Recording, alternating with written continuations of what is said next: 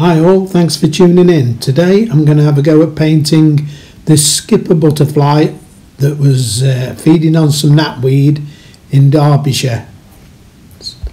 Position of the knapweed flowers and the butterfly in the reference photo, so I decided that I'd just trace around those with black ink using a fine tip brush from the inking range on a green background.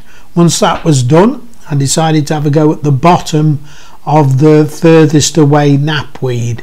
This has quite a texture to it, so I did a background in a light brown colour, light browny orange colour, with a Gensinki brush out of the inking range, and then using what I call my lash brush, which is a row of very fine marks on a stamp brush that I made myself, and I stamped that on in various colours, and that gives me a very nice texture for the bottom of the knapweed plant. It also gives me textures for other things later in the painting.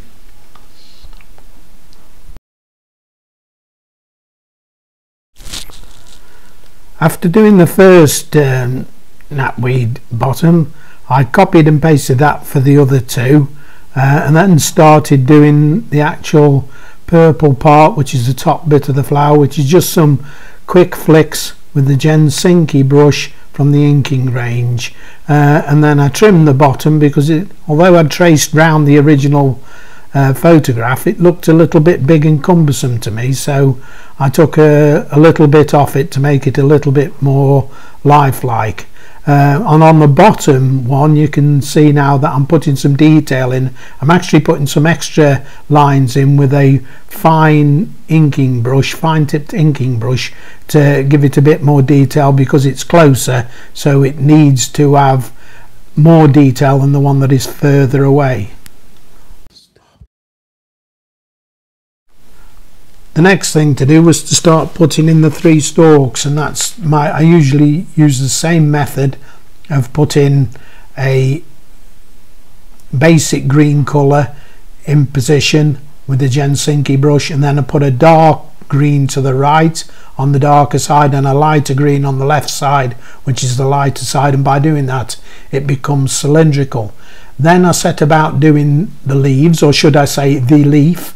There's a lot of leaves in this painting, but believe it or not, I just did one.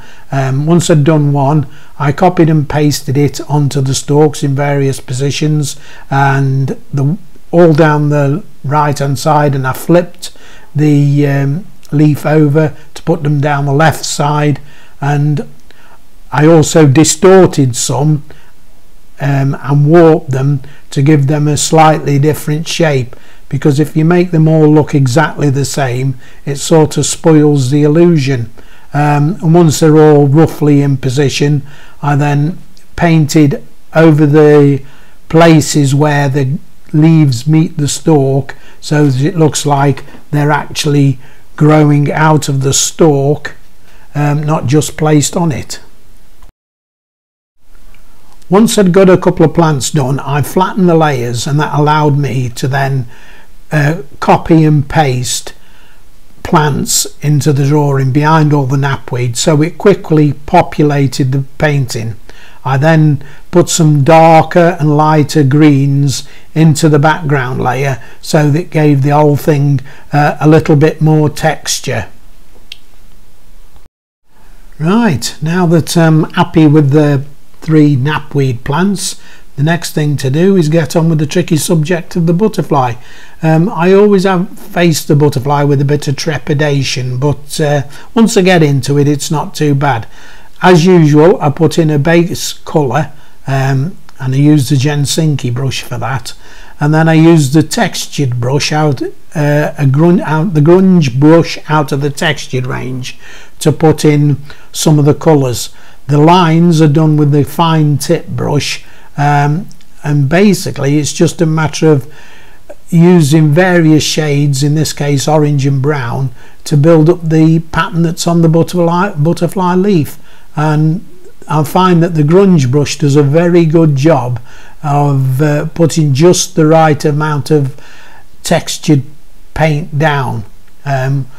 Once I've done the one wing, it was time to get on with the body, and this is where the lash brush came in handy again. The one I used earlier for doing the bottom of the knapweed, I used that to create a bristle texture on the actual bodywork of the butterfly. And you can see now I'm using a bit of white here to put some white bits into the butterfly's head, and then I'll go down the back.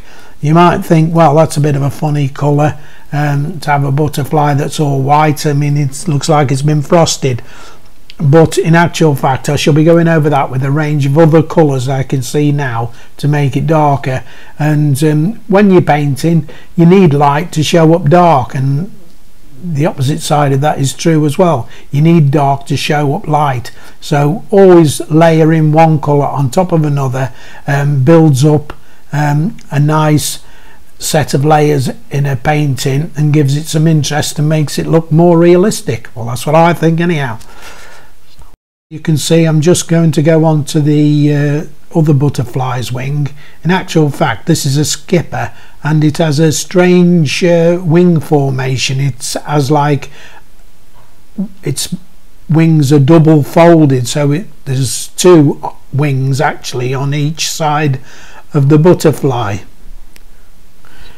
Right, we're almost there now. The thing to do now is to flatten all the layers so that you can get at the whole painting in one go, so that you can paint on any layer, otherwise it'll drive you mad. At the top you can see that there's a couple of stalks that don't reach the top. That happened during the copying and pasting regime. So I have to finish those stalks off. I don't want them looking as if they're going nowhere. I've put a bit more texture in the background, and a little bit lower down you'll see that there's a leaf that goes off to the left, and it just sort of stops as if it's cut off. Well, that doesn't look very good in a finished painting, so I do that and then drop a few shadows in here and there, and that's the job done. I hope you enjoyed that, and thank you very much for watching. There'll be another one along shortly, so please hit the subscribe button, and thank you very much.